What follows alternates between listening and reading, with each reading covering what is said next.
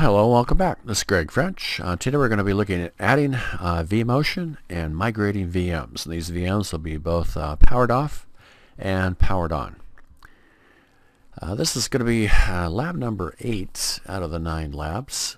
We've completed quite a few. We've installed our hypervisors, our ESXi, and then we installed nested ESXis inside of that. So we have an installed ESXi on a physical server, and then inside that we've installed 2 more ESXis in a nested configuration. Then we've installed our vSphere client in order to be able to manage those, and then we've installed the FreeNAS as shared storage, and then we installed our vCenter server, and we're using the vCenter server to add some more features. We're going to be able to do our migration, our cloning, and then we're going to do some clustering where we'll actually show that and demo the HA and DRS features of clustering. That's the high availability and the distributed resource scheduler. So let's get started with 8. vMotion is needed to migrate VMs from host to host. vMotion will be set up as a separate network, and it will be labeled and designated just for vMotion. And vMotion is also needed for clustering and showing the features HA and DRS. So let's get going. First we're going to, this is the vCenter server, and we're looking at the new data center that we created. And we have 2 hosts, .80 and .90. Inside 80 we've got a VM, Windows 2K or 2003, and that's one of the VMs that we're going to be using for the migration. First thing we're going to do is go to configuration in our tabs, and we're going to be selecting add networking, and this is where we'll be creating the new network for vMotion. So selecting the add networking, we get this window, and we're going to select the VM kernel. VM kernel is going to be needed for our vMotion, so go ahead and select that. Select your next window. If you have added 3 network cards, you'll see this window. We started off with our VM NIC 0, and then we also have 1 and 2. This automatically will default to our next available NIC, which is VM NIC 1. So you can just go ahead and go to your next screen. We're going to label this network vMotion so that we know we're going to use it for vMotion, and then it's going to be designated down here that this network is just to be used for vMotion. We're going to set an IP address for this network. It's going to be similar to the IP address that we set for this particular host, but instead of the 1 here, we're going to set it for 2, so it's going to be a different network completely. Same subnet mask. And now we have it. We've created our new switch, and we have a port here, and it's designated vMotion. And connected to this, we have our network card VM NIC 1. So you can see that there's 2 switches now. Switch 0, which was originally designated for our management network, and that's our original IP address for connecting to the host.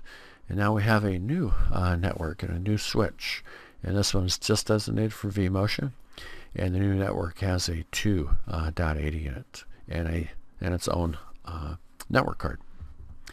Now, since this is nested, this network card's not actually connected to anything. This card here is connected to our network, but this network card here is not. It's an internal network, and it's going to be used for the switch.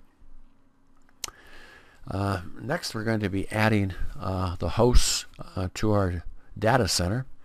We're going to be adding hosts 192.168.1.70, .80, and .90. So we'll be adding 3 hosts to our data center. First one here we're going to do is the .80. You're going to go ahead and put in the root and the password, and then select next. You'll see this unable to verify authenticity. Go ahead and click yes, it's okay. Some of the information that we're adding. No license key. We're just going to be using the evaluation mode. And we're not going to set lockdown mode. Now, lockdown mode will keep you from using vSphere client or vCenter to manage this. You would actually have to go to the console itself. So we don't want to select lockdown mode.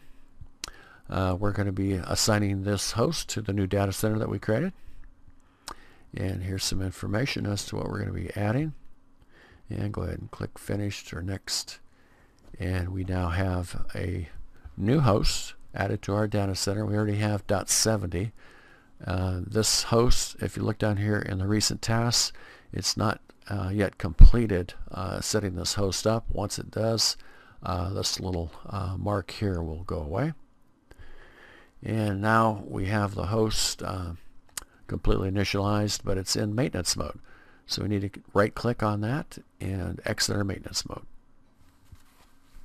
Now we're going to head and add our second host, which is going to be their .90. And how we have the second. Now we're going to migrate. We're going to select one of the VMs that we created under host .70, and we're going to migrate it to our first host here, .80. So right click on the VM, select migrate. Then we're going to, we have three options here. We can change hosts, we can change the data store, and we can change both the host and the data store. Now this last one only comes up when we have the VM powered off. So we have all three options. Right now we could either change the data store, the host, or both in the powered off. But we're just going to move that VM that's off on 70, and we're going to move it over to 80. So next window here, we're going to select that host, .80. And down here you can see if everything's working on your compatibility, you should get a validation succeeded. If for some reason you have a network problem or any other problem, you will not get a validation succeeded. So the next thing we see here is we're going to be assigning it to this host. And now we go ahead and complete the migration, and that VM has now migrated from host 70 to host 80. Next we're going to power on that VM to make sure we can migrate it from host 80 to host 90. So we'll go ahead and power it on. Just right click on it, select power and on. And then once that's powered on, you'll get this green light, or this green looks like an arrow pointing to the right. Now right click and you should be able to migrate that again. And this time we're going to migrate it to host 90. Again, we get a validation succeeded, so it looks like it's going to work. And go ahead and finish that, and we've gone from 80 to 90. And we haven't had any problems. So this looks like it's working. Next, we need to migrate this back to 80. We need to make sure that the migration, when these are powered on, go both ways. You can still have a problem with this, so we need to make sure it works in both directions. And we're going to go back to 80, and it did. It completed that migration from 90 back to 80. So we're migrating our VMs, both powered off and powered on.